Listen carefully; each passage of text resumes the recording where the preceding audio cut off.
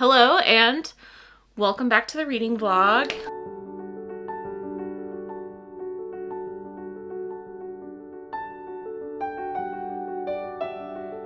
Yeah, so it is Thursday morning and I don't have much to do today in the way of like actual work. So I think I'm just gonna kind of chill for a little bit today. I do need to run to Greensboro to pick up dog food because our local Costco was out. I need to go to Barnes & Noble to return a book that I accidentally bought 2 of. And yeah, not too much is going on today. Just hanging out at home. I am almost done with my office. I need to get like 1 chair in here and then I'll be done. So here's the reading plan. I am currently working on Faebound. I'm about 20% of the way through that. I am enjoying it, but my interest is starting to flag a little bit, although I did read a little bit more last night and I ended right where I think the story is going to start to pick up some. So like the first bit was pretty good, and then like the last like 2 or 3 chapters have been kind of like boring. Not boring, it's not the right word, but there just hasn't been too much happening. It's been more world building and stuff. The characters are just kind of traveling right now. So I'm gonna keep going with that. I need to finish that this weekend. That's my absolute #1 goal. I have got to finish that book because I've got to start working on The Tainted Cup by Robert Jackson Bennett. I feel like I've read almost enough of Faebound to give a review, but usually if I read just enough to feel confident in giving a review, then I don't finish the book. And I've pre-ordered this book from Waterstones. I'm positive, I'm really hoping I'm gonna like it, and so I would like to finish it. So my goal for this weekend is to finish Faebound. That's like #1 goal, is to finish Faebound. As far as like audiobook reading or anything like that, I still have 1 million books from the library. I keep getting more. So I'm currently working on Throne of the Fallen by Keri Maniscalco. I'm 10% of the way in, and so far it's not what I'm expecting. I'm not really enjoying the narrator. It's dual narration. There's a male narrator and a female narrator. And I'm not really enjoying the male narrator. He's a bit too like, I don't know, and I'm not super enjoying that. And the story is, it's a big book, okay? Like the audiobook is 19 hours total. And so the book is big. It's probably like 600 plus pages. And it's not like, I was hoping for more fantasy, and this is giving more romance, more potential smut, and that's not exactly what I wanted, but I'm going to continue reading it. I saw somebody on TikTok talking about like ways that you can be a better reviewer, and I was like, oh, maybe I should look into that. And I watched the video, and one of the things that she said was that you should review a book for what it is and not for what you want it to be, or what you thought it was going to be. So that's pretty fair. So I'm trying to think about this for like what it is versus what I thought. I should have known better. But anyway, so I'm working on that. It's not going great. And then I have 3 other audiobooks. I have Assassin's Apprentice by Robin Hobb, The Historian by Elizabeth Kostova, and Whispers of Shame and Shadow by Whispers of Shadow and Flame by Elle Penelope. So I have options, and these are all things that I need to get through ASAP as possible. Because it's stressing me out having this many holds on Libby. So yeah, so #1 is to finish Faebound and to start The Tainted Cup. I think that if I really like power through today, because I'm not doing too much today, I think if I really power through, I think that I could get through a big chunk of Faebound, because I've already read 20% and I'm only on like chapter 12 or 13. So yeah, I think I can do that. And then I've got to ride to Greensboro, and that's about, 30 minutes. So that's about an hour of audiobook listening. And I need, as always, I have tons of laundry to do and cleaning. So, and those are some things that I'd like to do today as well, because, the house desperately needs to be vacuumed. But my vacuum, I have a Dyson and I love it. But I frequently have to take it apart and clean it. out because there's just no vacuum strong enough to combat the dog hair. Because we got 2 dogs, and they're both shedders. But anyways, I digress. Here's the plan. Sarah, when you edit this, you're going to remember this plan and you are going to stick to it. No flip-flopping, okay? We're reading Faebound.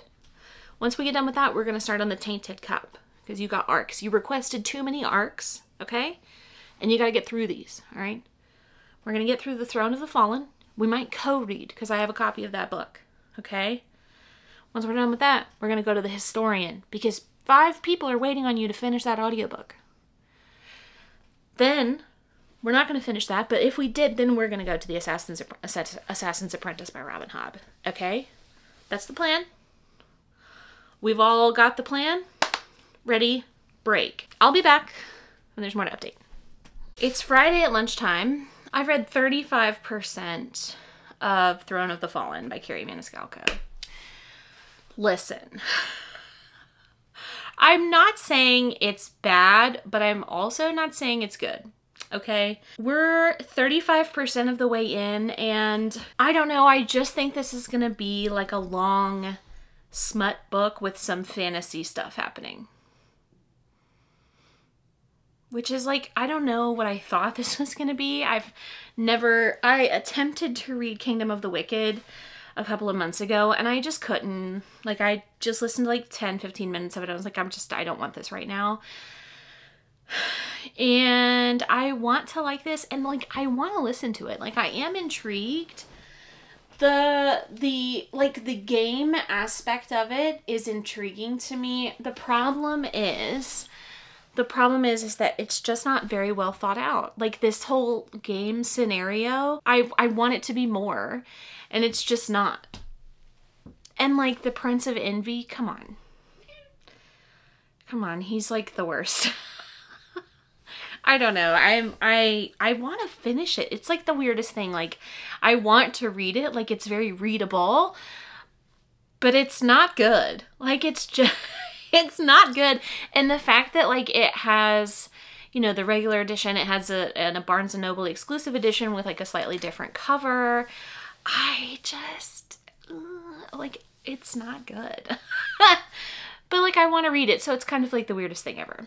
I am about 40% of the way through Faebound, and I am enjoying it. It is a little bit predictable. It's, yeah, it's just been a little bit predictable, and I'm kind of getting it's getting a little on the boring side. I think it's going to start to pick up a little bit because our main character, okay, so she's gotten exiled from her country, her little part of the world. She's discovered Fae. The Fae attempted to put her to death, and then an Obe, which I think is how you say the name of the animal, is bonded with her, so now she is Faebound, and she's like the first non-Fae person to become Faebound. And so her sentence has changed to she has to go through training to be part of the Fae Guard. And at the end of the 3-month training, there's an initiation where she's going to be like tied to a tree for 12 days with no food or water. So the chances of her surviving that are slim. I know she's going to survive. She has plot armor. But, you know. Anyways, and so she's like thinking that'll be my chance to escape so that she can get back to her elf world. And I'm feeling kind of the same way that I felt about the Final Strife. I liked the concept of the Final Strife. I felt like there was something lacking in the execution for me. And like I'm enjoying the concept of this one, but it's been a little bit on the more predictable side. And there's just something lacking for me. And I just don't know what it is. So yeah, that's kind of where I'm at with that. And I kind of think that I'm going to still try to finish it. I don't want to DNF, but the problem is that I have other arcs that I need to get to that I'm going to have to leave a review for soon. And I don't want to waste my time on a book that I'm not 100% enjoying, which sucks because I had such high hopes for this. because the beginning started out really good. Like, I was enjoying the writing, I was enjoying the world building, but it's just starting to lag for me overall. So I don't know. I'm gonna keep trying. I'm gonna keep working on it, but I may pivot. I may, you know, start the Tainted Cup just so that I can also be working on that, because I need to be able to write a review for it. So that's where I am. It's Friday. I have some stuff I need to do. And yeah, as always, like, there's cleaning to do, there's stuff to do around the house. So I may spend some more time on the audiobook versus the ebook. I don't know. I'm hoping to go to Barnes & Noble tonight. I need to return a book, which I think I said I was going to do yesterday, but I never got to it. I need to return a book, and I have a gift card burning a hole in my pocket, and Emily Wilde should have come out on Tuesday, but I don't know. I haven't been able to make it to Barnes & Noble to see if it came out. So anyways, that's all I have to report right now. I'm gonna go doodly-doo downstairs, do some stuff, read some more, and I will be back when there's more to update. So it's Monday. It is time to end the reading vlog. Olive is joining us today. We did go to McKay's. So I have some books that we found last week that I did not show, and then some stuff that I found this week. So last week, I'm really tickled about this. I found the Owl Crate copy of The Toll by Neil Shusterman, and the reason I bought this is because it was $10 and it's signed, and I adore these books. So I'm really excited to add this to my collection. It says that it's a different cover, but I have the regular one here, and they're the same. They're the same size. Yeah, so I don't know. Anyways, I paid $10 for both of these. I'm probably going to sell this one. So now I have 2 signed Neil Shusterman books, which I'm very excited about. I also found a copy of All That Consumes Us. I read an arc of this sometime last year. I'm pretty sure I read it in a reading vlog. I enjoyed this, but I didn't enjoy it enough to pick it up new. I found a copy for $10 at McKay's, so, and it's like basically brand new. So bought this. I also found this week, so I bought a copy of the first in this series. I can't think of what it's called, but this is the second book. It's called Feral Creatures. It's about a crow named Shit Turd. Or was the pig named Shit Turd? I don't remember. But it's like an apocalyptic thing where there's like talking animals, and the crow's a Cheeto addict. Anyway, so I bought this because I'm pretty positive that I'm gonna like the other one. I like weird stuff like that, and this was like basically brand new, so I bought this so that it would match. When will I ever read this? I don't know. Who knows?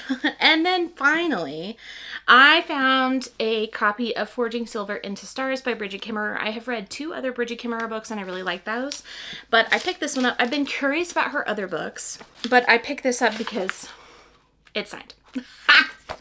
And this was also $10, so I am really excited to get to this eventually. So as far as my reading for the weekend, I finished 1 book.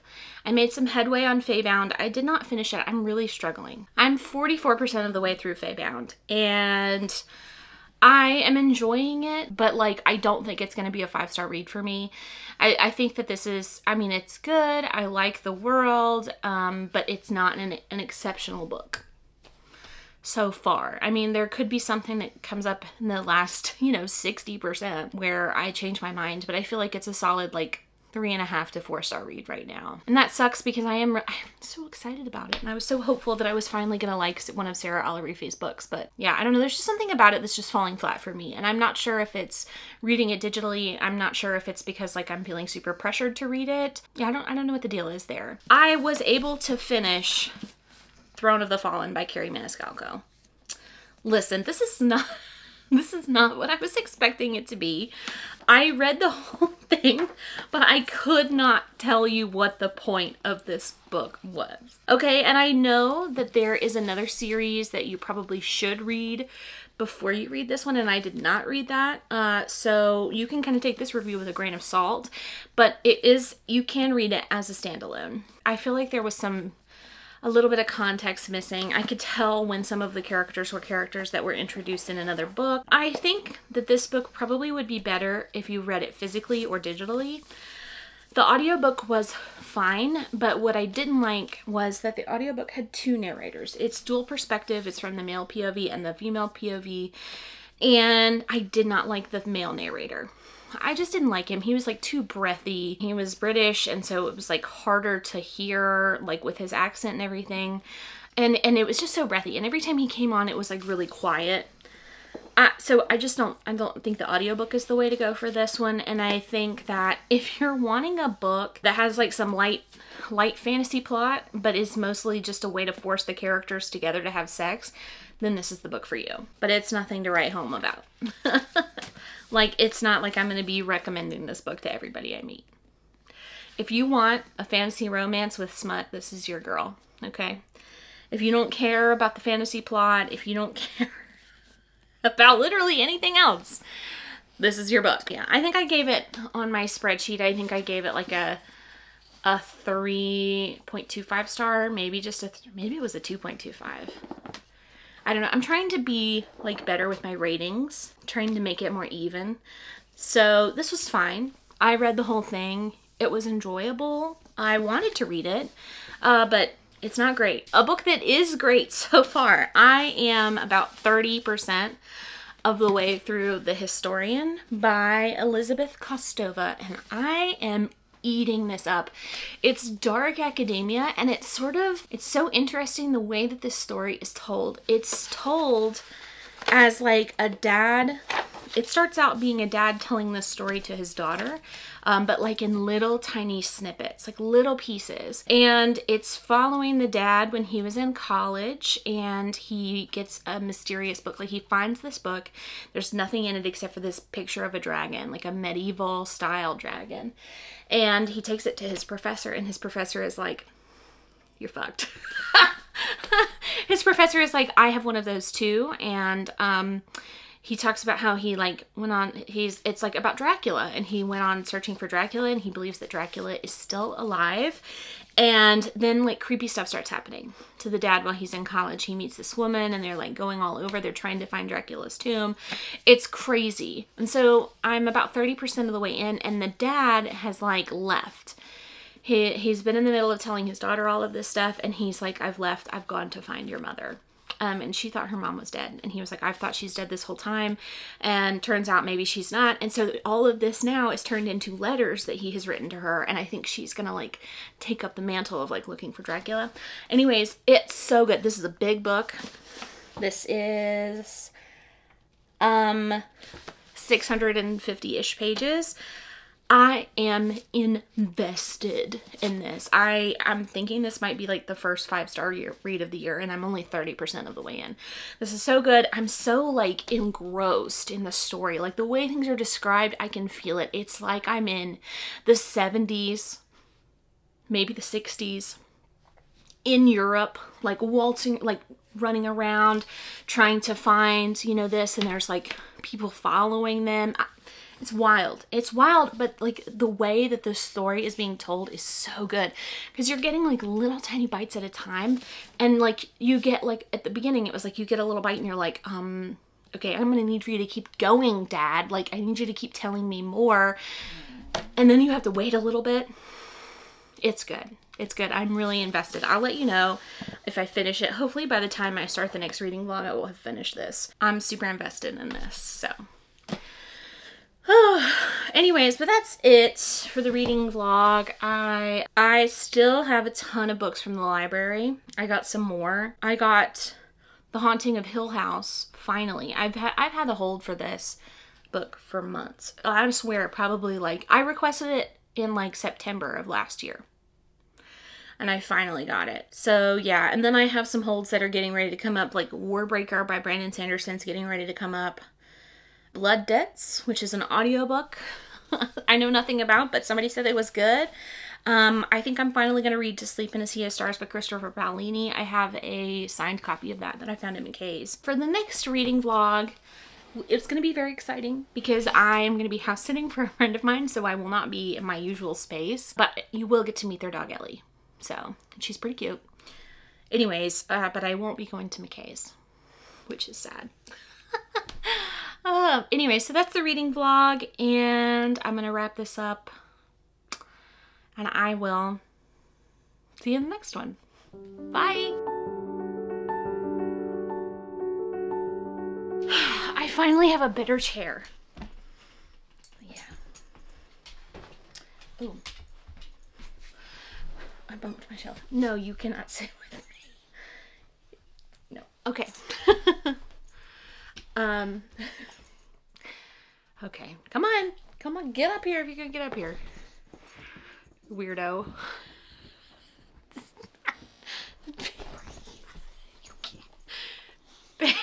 You can't climb up there and sit, Billy.